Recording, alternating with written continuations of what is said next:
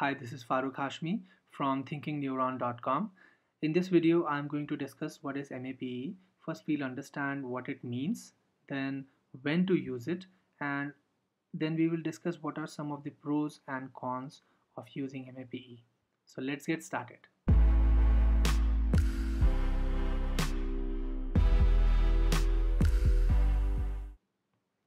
So what is MAPE?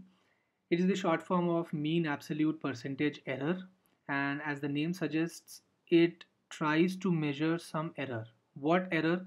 The error between the original values and the prediction values. And when this situation arises, this is something you do when you are producing numbers or you are predicting numbers. And when do you predict numbers?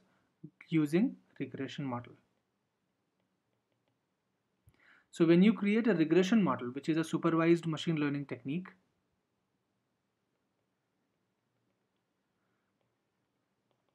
so you are creating a model which is trying to predict a continuous number.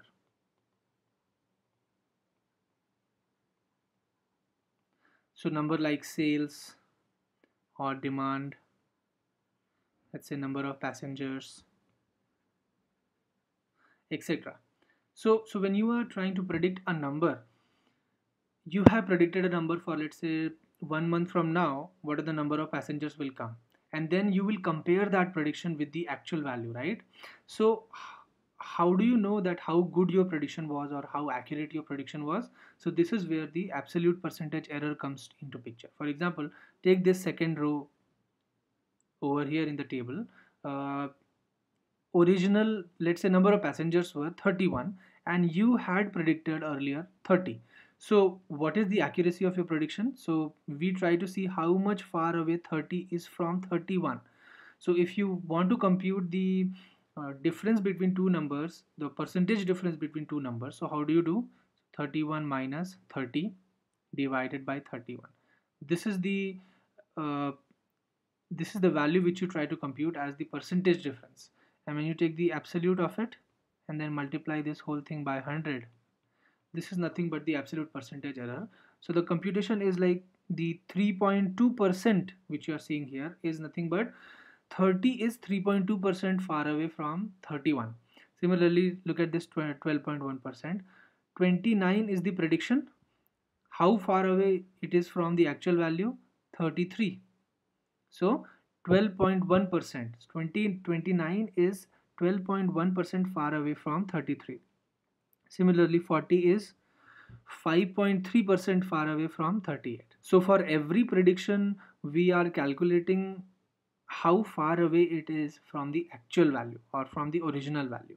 So in general, you can say the absolute percentage error is nothing but the absolute value of original minus the predictions divided by the original value, everything multiplied by 100. Okay, so this gives you the absolute percentage error. And when you take the mean of that, well, let's say you take the mean of all the absolute percentage errors which are occurring in your data, then you get MAPE. This is what is known as MAPE, or mean absolute percentage error, or mean of all the absolute percentage errors which you are getting in every case. Okay, so what does this number tells me? So this 11.4 over here is telling me that while I am doing all the predictions, these 4 predictions, on an average I am making 11.4% of error. So on an average my predictions are 11.4% far away from the original value. So if I know that on an average how far away my predictions are or what is the error I am making, I can get the accuracy. And this is where the MAPE is used to measure the accuracy of regression models.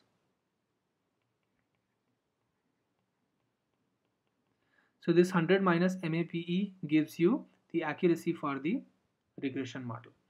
Now sometimes there is a trouble with MAPE, and this is when we utilize median APE.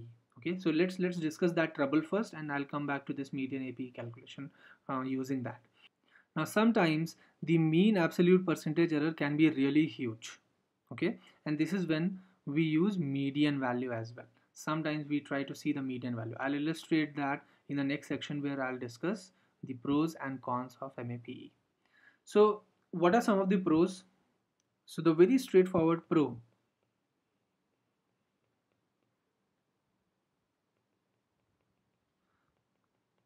is easy to explain metric to client. So, we use this to explain accuracy to client.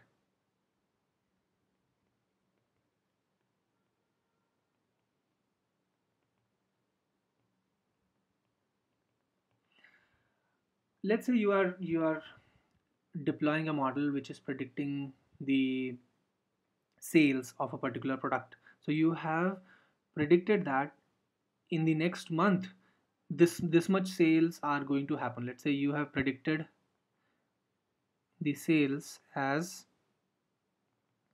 1000 units, and the month passed and the actual sales came. So the actual sales turned out to be 950. So what you have predicted versus what actually came out, what actually turned out, there is some difference in it, and it always happens. It is not always 100% accurate. So how my client or how your client will understand the difference between this, the actual value or the actual sales versus the predicted sales? By simply comparing these two numbers. And the best way or the easiest way to compare two numbers is finding out the percentage difference. Okay, so every prediction you make can be measured as the distance from the actual value. So the percentage difference from the actual value can be computed as the absolute percentage error. And when you do this for multiple cases, the average of that is nothing but your MAPE. Okay, so it's very easy to explain this metric to your clients so they relate to it as compared to other metric like RMSE or MSE, MAE. So these are relative metrics. So these are relative.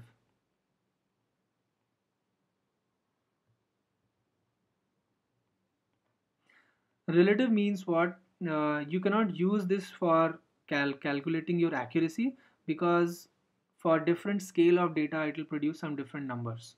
Okay, and you will not be able to do 100 minus RMSE or MSE.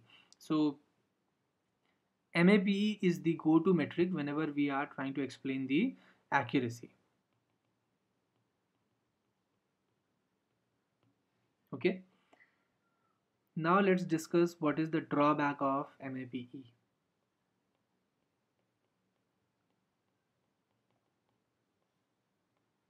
MAPE is affected by outliers.